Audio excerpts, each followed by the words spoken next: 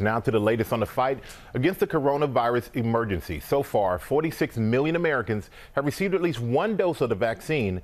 That is nearly 14% of the country. And the FDA could grant emergency use authorization to another COVID vaccine in just hours.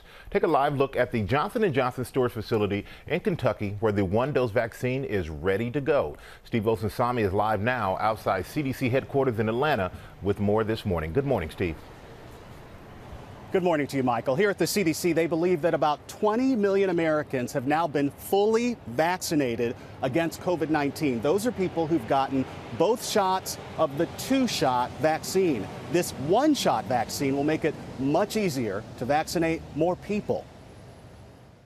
A third COVID vaccine could be available to Americans next week, and this one has been tested against a number of variants of the coronavirus that have been worrying public health officials. Johnson & Johnson has come up with a single-shot vaccine, and today they have an all-day hearing with a panel from the FDA. As early as this evening, the government could say yes to emergency use authorization of the drug. The drug maker says they can ship up to 4 million doses across the country as soon as the FDA gives the okay. Just like the Moderna and Pfizer vaccines, those first Johnson & Johnson doses will be divided up based on population between 64 areas.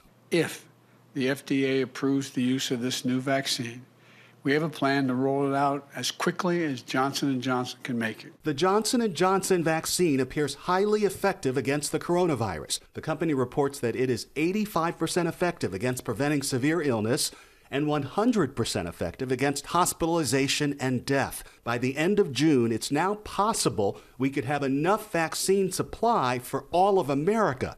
Johnson & Johnson expects to produce 100 million single-dose vaccines, covering 100 million people. Moderna and Pfizer, both two-dose vaccines, expect to produce 600 million doses, covering 300 million people. That's more than enough to vaccinate every American adult by the end of summer, a goal set by the president. Across America, about 66 million doses of the two-dose vaccines have been put into arms, and about 50 million of those shots have happened since President Biden took office. The president's goal was 100 million shots in his first 100 days in office. And with 1 month in, he's already half the way there.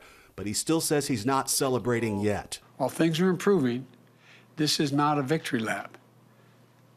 Everything is not fixed. What could help even more are more vaccines, and there are possibly 2 more coming soon. The Oxford, AstraZeneca, and Novavax vaccine are in phase 3 trials.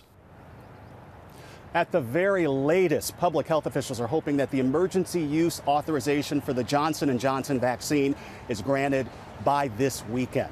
George. Okay, Steve, thanks. Well, hey there, GMA fans. Robin Roberts here. Thanks for checking out our YouTube channel. Lots of great stuff here. So go on, click the subscribe button right over here to get more of awesome videos and content from GMA every day, anytime. We thank you for watching, and we'll see you in the morning on GMA.